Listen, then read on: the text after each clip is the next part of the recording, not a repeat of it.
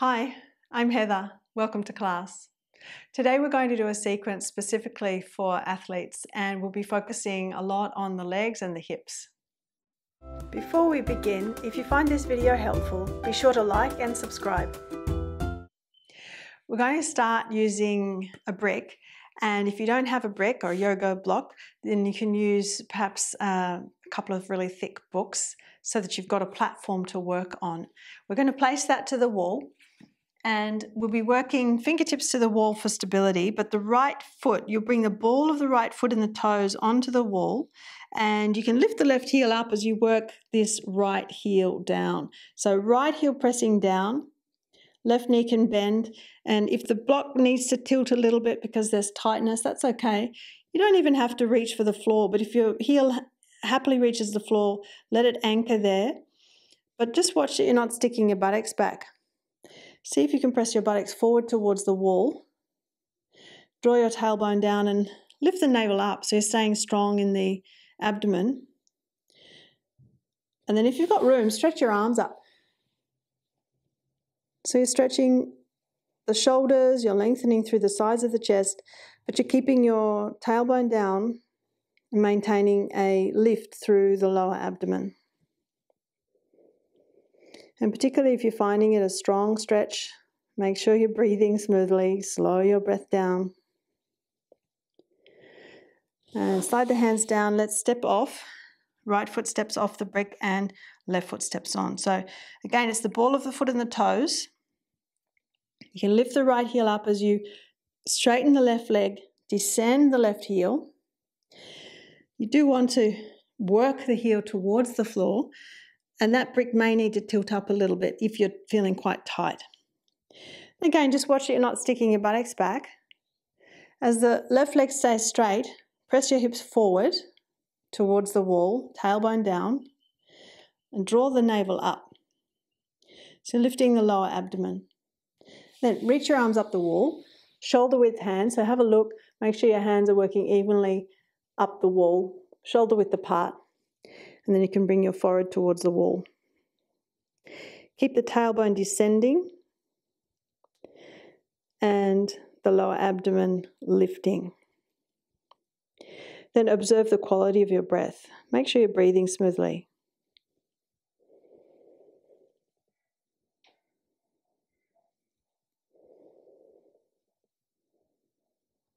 We can slide the hands down the wall and step off our brick. Now we're still going to use the brick and the wall, but this time we're going to use it with the heels to the wall, so we'll be working both feet together. So give yourself 3/4 of your foot's length between the wall and your brick. Stand the balls of the feet and your toes up on your brick, and then you'll slide your heels down towards the floor. So bring the ankle bones, big toe bones together, slide the heels down. If you're quite tight in the calves and the Achilles, you may need to let the front end of that brick flip up off the floor somewhat. But you might notice as you're working the ankle bones together, then we're trying to get the heels down simultaneously, how one calf muscle or Achilles tendon feels a bit tighter than the other. So notice whether there's any distinction there for you, and then watch that you're not letting the buttocks push back into the wall and your belly pull forward. We want to draw the buttock flesh down, lift the navel up so you can get your hands there on the lower abdomen, help to lift the lower abdomen up, pubis to navel up, so the lower back stays long and broad. And let's pin the shoulder tips, the back of the hands to the wall, staying strong here in the mid body, so you're supporting your lower back. And if you're feeling this is a very strong stretch, again, be really mindful of your breath. Keep tuning into your breath. Consciously slowing it down, steadying it. And then let's take the arms out and up. If you don't have room on your walls to take the arms out, then you can stretch them forward and up, like so. Palms can face each other, thumbs towards the wall, and just watch that you're not letting the back ribs pull away from the wall. Breathe smoothly.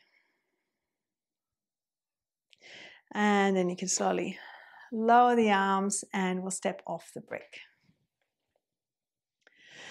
Let's take our mat to the wall now, and we'll use bricks underneath the heels. So if you've got 2 bricks, place them against the wall so that they are running along the wall, and we'll bring our heels onto the bricks for dog pose. You can start on your knees and have your toes curled under with the feet reasonably close to the bricks. Stretch forward. And if you find your hands tend to slip on the mat, sometimes it's helpful to catch the outer edges of the mat. That also can help us roll the inner arms forward. So as you're ready, inhale, shoulders forward, lift up your hips and plug your heels to the front corners of the bricks. Now at this stage, we're not doing a very strong stretch in the lower legs, but in the hamstrings. So draw the sitting bones up as you stretch your mat forward through the arms and the hands. So the grip of the mat, you can feel that you're trying to stretch the mat forward away from the feet. And you draw the sit bones up to lengthen the back of the thighs as well as to straighten your spine. But as you plug the heels down, there may or may not be a stretch in the calves, and we're going to work to exaggerate that stretch soon. Smooth, steady breathing.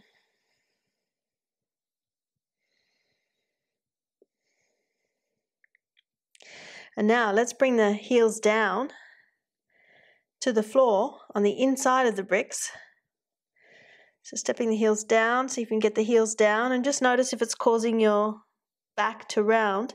Do your best to lift the sit bones up. Perhaps it's going to be helpful for you to walk the hands in a little bit towards the feet.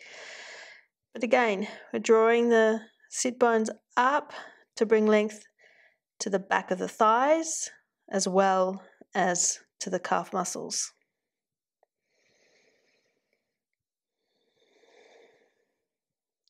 And then we'll come down out of the pose. So you can bend your knees and rest the head down on your forearms.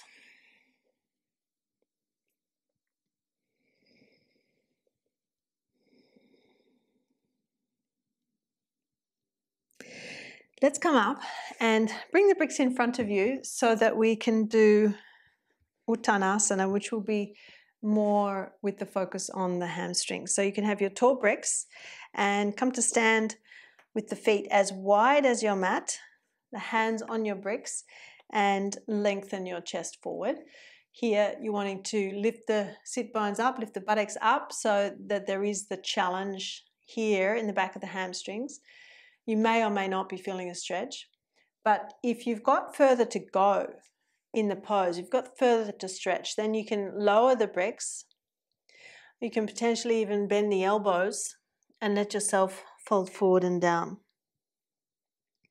One of the reasons why you might not bend the elbows and go more deeply into the pose is if the lower back is sitting higher than the back of the pelvis. So for example, if the hamstrings are tight and it's pulling the hamstrings are pulling the sit bones down and the pelvis isn't rotating forward enough, then the lower back may be pushing up, protruding, sitting higher than the pelvis. And even though you might be getting a stretch in the hamstrings, there may be some strain occurring in the lumbar spine. So be mindful of that and do what you can to rotate the pelvis forward so that you're getting that length in the hamstrings as well as in the lower back before you bend the elbows.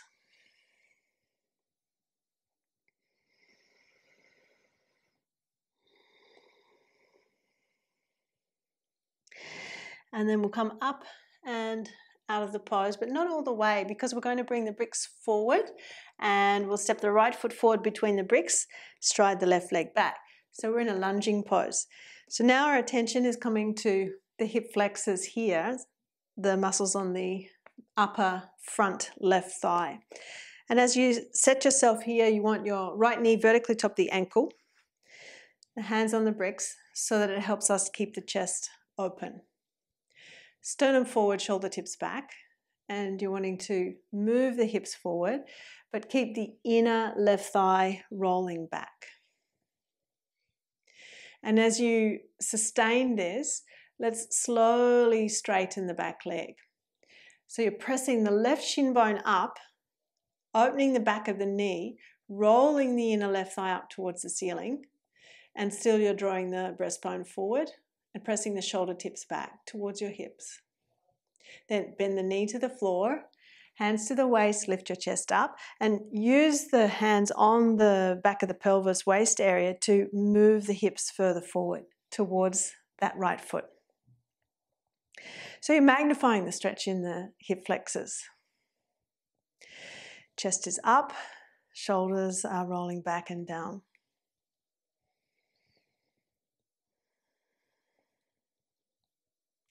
And then let's come forward onto the hands. We'll swap our legs. So left foot forward. The toes are tucked under on the right foot as you come forward. Then make sure you've got your left knee vertically top the ankle and the right knee is as far back as you can take it so that you're getting the significant stretch opening in the upper right thigh.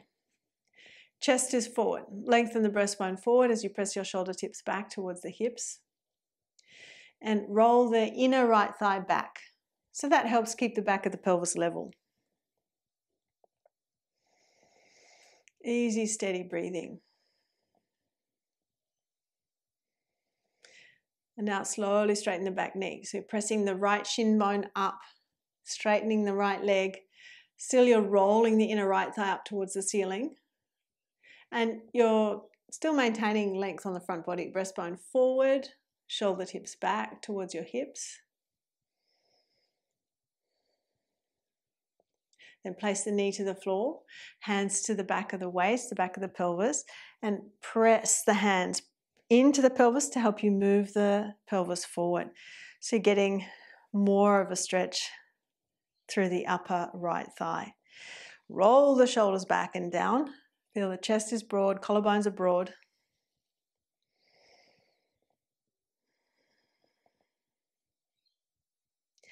And then you can come forward onto your hands and step out of the pose.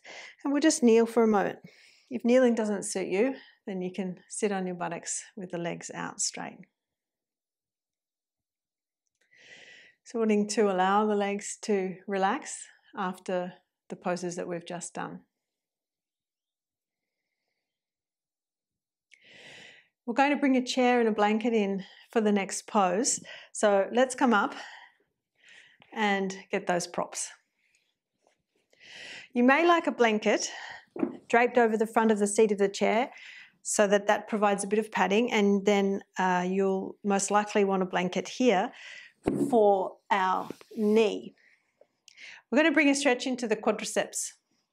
So here, let's bring a couple of bricks for our hands. That may help with our stability. So you can lean into the bricks, whether they're tall or lower, and step your feet forward so they're off the blanket. And we'll take the right foot onto the top of the chair and bend the right knee down towards the floor. So the knee's coming onto the floor. And then when you come upright, it's as if this left leg's in a lunging position, but we're bringing stretch to the quadriceps there on the front of the right thigh. So if you can, you bring your knee vertically underneath your hip. And then you sit your hands on your waist. Keep this outer left hip rolling down. If there's a strong stretch or there's a feeling of tightness or resistance in this right thigh, then commonly the left hip will want to lift up. The left waist will shorten. So we do our best to roll the left hip down, having length in both sides of the waist as we challenge the right quadriceps.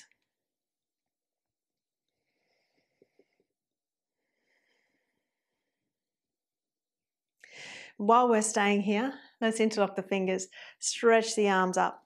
Keep the outer left hip rolling down and the navel lifting up.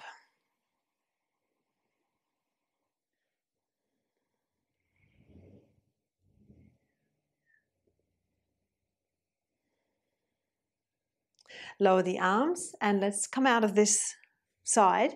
Step the right foot forward and left foot back. So left foot's on the front of the chair. Bring the knee down to the floor. So the knee's coming underneath your hip when you come upright. Hands are on the waist and you can stack your right knee vertically top your right ankle. But you lift the chest up, roll the shoulders back. Keep the tailbone lengthening down as the navel lifts up. And get steady in your breath as you steady your gaze.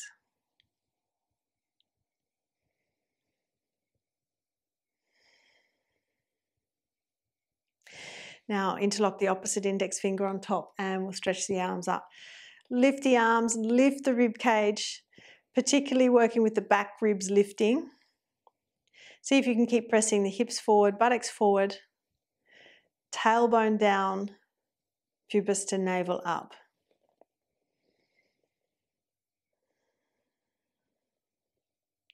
Then exhale your arms down and you can step out of the pose.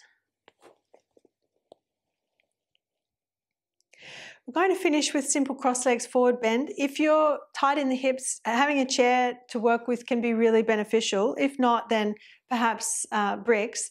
But we're going to use the blankets in a particular way. So I'm going to just move my props around a little bit. I'll bring the chair here, so I'll demonstrate with the chair and then I'll also demonstrate with the bricks. If we have a long, narrow folded blanket and then another blanket on the back end of that. Now this blanket could be folded up even more if you feel tight. So for example, you could fold it over itself again, or even more you can create, so I'd call this a 2-fold, you could then create a 4-fold blanket if you feel really stiff. I'm going to demonstrate just with that 2-fold blanket on top of the long, narrow 2-fold blanket. And so then if I'm sitting facing my chair, I'm sitting on the highest point and I bring right shin in front of the left with the ankles and the outer feet on the sticky mat on either sides of this long narrow blanket. So the narrow blanket is supporting the outer ankles and shins, or just above the ankle there and shins. And it's also helping to define the positioning of the knees. So commonly when I see students come into simple cross legs, if they're not familiar with the way that we practice in Iyengar Yoga, the knees tend to go out wide and the feet come in close. We're not getting as adequate a stretch in the gluteal area as we could. And it can cause lopsidedness in the way that we're leaning forward. So here we've got equal weight through the buttocks and the sitting bones. Then we can come forward to stretch over the legs, over the shins, but we can be restful. So the forearms can come onto the seat, forehead can rest on the forearms. But if you've got more stretch, you've got more to give when it comes to coming forward in that pose, then potentially you can use a brick or two for the forehead to rest on, and the arms can be a little more active. Either way, we want to ensure that we're using our breath to help facilitate a letting go in the hips. So particularly if you feel that there's tightness, resistance in your hips, just notice if it's causing grimacing, if your facial muscles are becoming tense, or if you're clenching your jaw, you're holding your breath. See if you can diminish tension in those areas.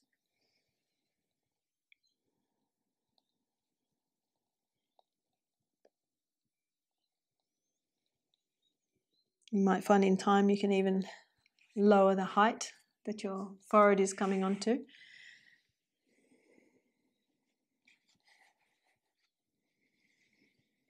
Long, slow, steady exhalations can help us in letting go of resistance,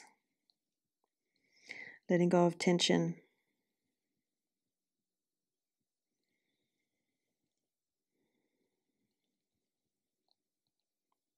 All right, let's come up and we'll swap the legs.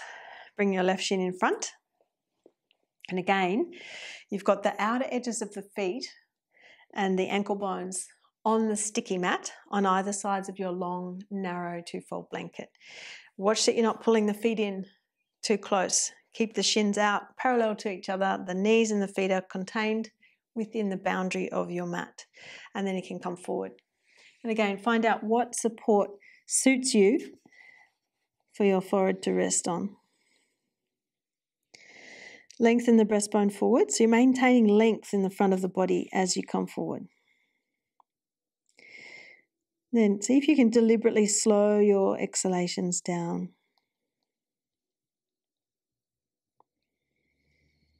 And as you do, diminish tension around the eyes, through the cheeks, the jaw.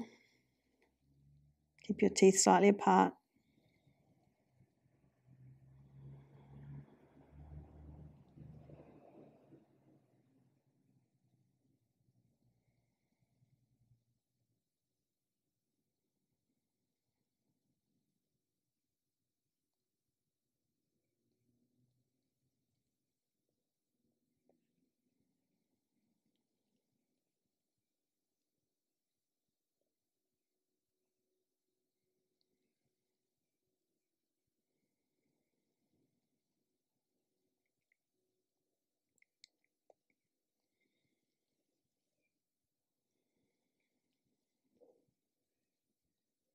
Then as you're ready, come to sitting. And we'll just sit for a moment and observe our state. Observe the sensations in the body. Observe the breath.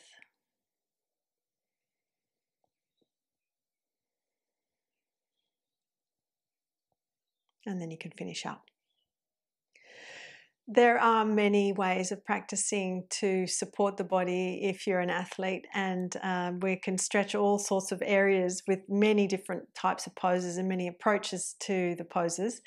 And if you're keen on practicing with me more, I have a very extensive video library on my website, heatherkitchenyoga.com.au, where we have full-length classes, and there's over 390 classes, and it's building every week. I add a new class to the library. You can sign up today with a 7-day free subscription. That's it for today. Thanks for joining me. For more in-depth teaching, check out the video library on my website, heatherkitchenyoga.com.au. The link is in the description box below.